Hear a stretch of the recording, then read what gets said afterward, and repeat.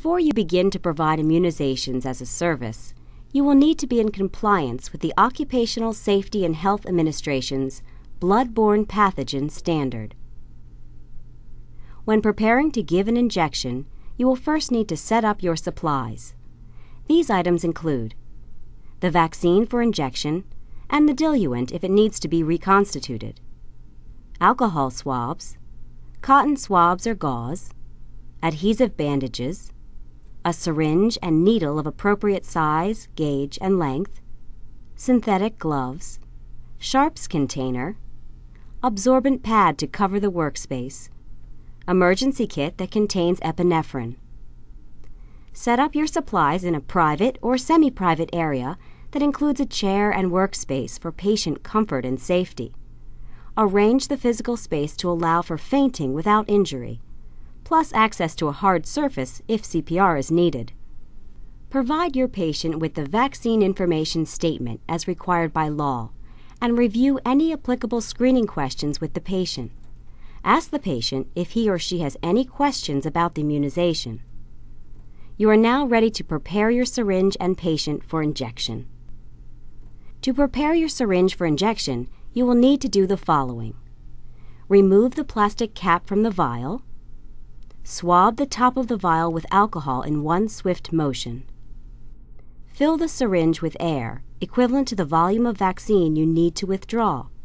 For example, if you need to inject half a milliliter of vaccine, pull back the plunger to the 0.5 milliliter mark. Insert the needle through the stopper in the top of the vial. Inject the air.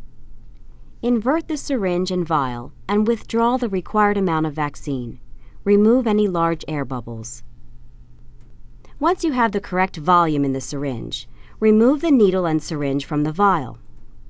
At this point, you may do one of two things: recap the syringe for later use, or inject the vaccine directly into the patient.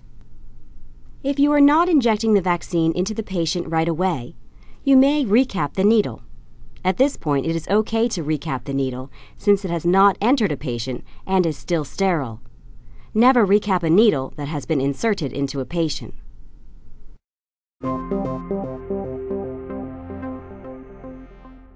There are multiple ways to provide an intramuscular injection. We will demonstrate a couple. Once you're ready to inject the vaccine, proceed as follows. Although gloves are not required, it may be prudent to use gloves for your protection and patient perceptions. Follow your local standards. Be sure your patient is sitting. Expose the injection site, which is the thickest and central portion of the deltoid muscle. Swab the injection site with alcohol. Allow the alcohol to dry. Note that the sharps container is readily accessible. Hold the syringe near the hub. Insert the needle at a 90-degree angle all the way to the hub of the needle. Maintain contact with the patient at all times. While supporting the patient and the syringe, depress the plunger in a smooth and coordinated manner. Immediately activate the safety device. Dispose of the syringe and needle in a sharps container. Press the cotton or gauze over the injection site and secure this to the patient using the adhesive bandage. Remove your gloves and wash your hands. Clean your workspace. Provide your patient with post-injection counseling and follow-up instructions. Document the injection given while maintaining compliance with all legal requirements.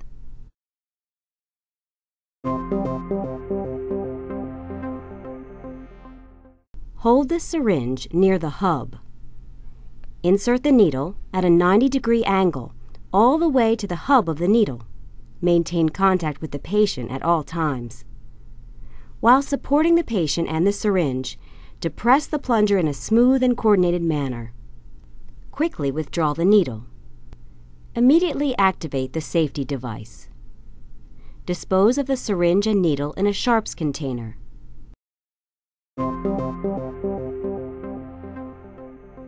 Once you're ready to inject the vaccine, proceed as follows. Although gloves are not required, it may be prudent to use gloves for your protection and patient perceptions. Follow your local standards. Be sure your patient is sitting.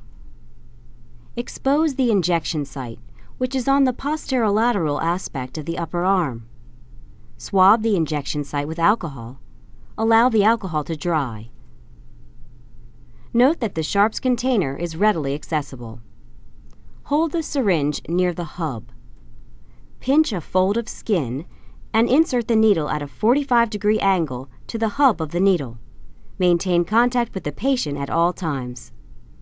While supporting the patient and the syringe, depress the plunger in a smooth and coordinated manner. Quickly withdraw the needle. Immediately activate the safety device. Dispose of the syringe and needle in a sharps container. Press the cotton or gauze over the injection site and secure this to the patient using the adhesive bandage. Remove your gloves and wash your hands. Clean your workspace. Provide your patient with post-injection counseling and follow-up instructions. Document the injection given while maintaining compliance with all legal requirements.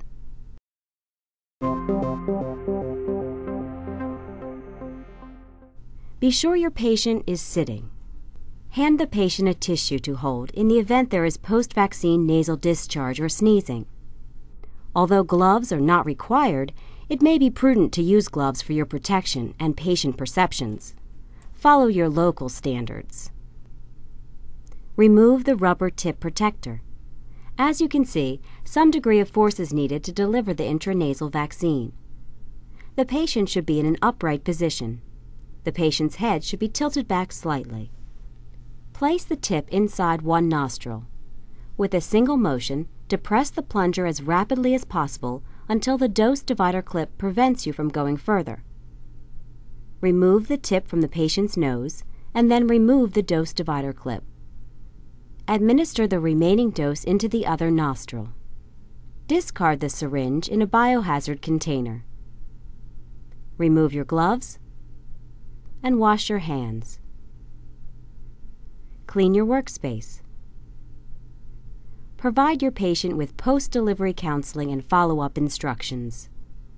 Document the immunization given while maintaining compliance with all legal requirements for documentation. If the vaccine given was part of a series, you may want to consider scheduling your patient for the next injection needed. If you have questions regarding this instructional video or would like additional information, please contact the American Pharmacists Association Education Department.